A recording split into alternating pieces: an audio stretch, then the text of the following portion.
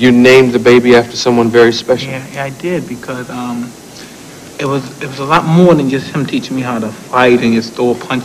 It was more of a independence. You know what I mean? His main objective, because many times when you're young, because I started fighting young, many times you quit. For those who don't know what we're talking about, let's explain to them who this figure is in your life. All right, Cus D'Amato, who was a gentleman who adopted me when I was approximately 12 years old. And the theory was I wanted to have, when my first child I get after he passed away, I said, I'm going to name my son after him, to show him the respect I had for him, because of the fact that he always wanted me just to have independence, more than money, more than just to be the champion. He said, if I make you champion, you know what I mean, I made you champion, but I want to make you independent, when you don't need anybody no more, when you can handle your own business, when you can handle yourself. And then that's the main objective. Like, everybody needs independence for themselves.